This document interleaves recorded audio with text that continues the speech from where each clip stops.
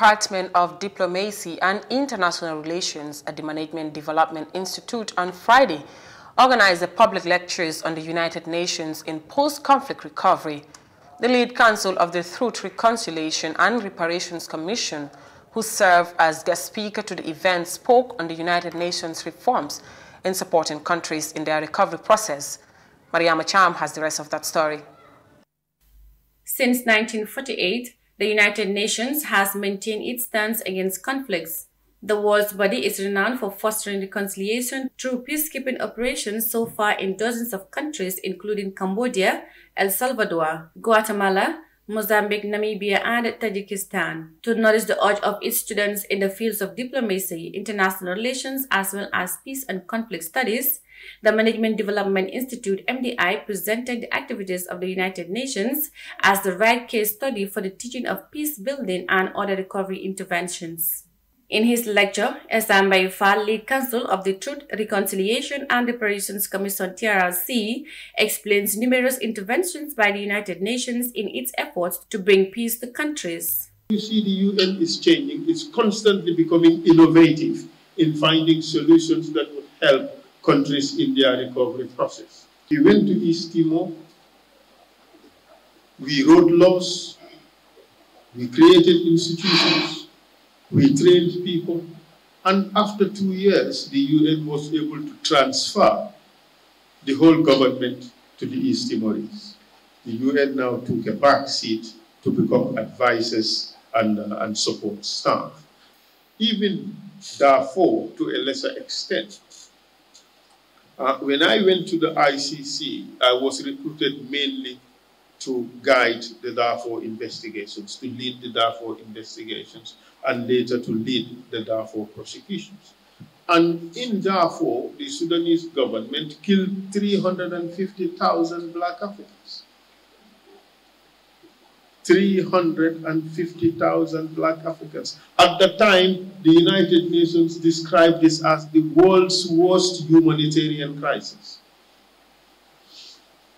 And with various interventions, African Union and the United Nations, they were able to stabilize the situation and peace has been restored. Counsel Fall, who spoke with case experience before the International Court of Justice, says the United Nations has supported many countries to go back to normalcy under their peace-building office to recover, citing the Gambia's TRRC as an example. Up to this day, the UN is reforming itself. It has created a peace-building support office, the PBSO, and that is helping a lot of countries in their recovery process. The Gambia is a classic example. Post-Jammeh, the Gambia embarked on a transitional justice program in order to transition from dictatorship to a full democracy, in order to transform from a rule by one man to a rule by law. We could not do that without the assistance of the UN Peacebuilding Support Office and the UNDP. So the TRRC that we have today came about as a result of that support. Counsel Fall serves as co-defense counsel for a number of cases in the ICC relating to Kenya, Liberia, Libya, and Philippines.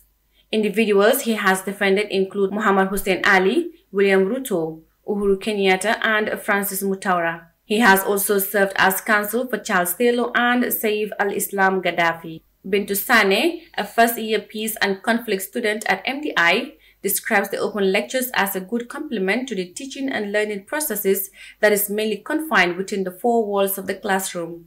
For us, this public lectures is very important today because for students studying diplomacy and international relations especially, we have learned a lot from Mr. Fall's lectures today, especially how the world goes about, especially the UN itself. I've learned a lot, and I believe everyone out there or inside the hall, they have also learned a lot. Yeah, and I also thank the MDI for coming up with this initiative to bring Mr. Fall to actually give us a public lectures. I believe even the university and then some tertiary institutions should learn from this so that students can have public lectures from experts, people that are technocrats in their specific areas.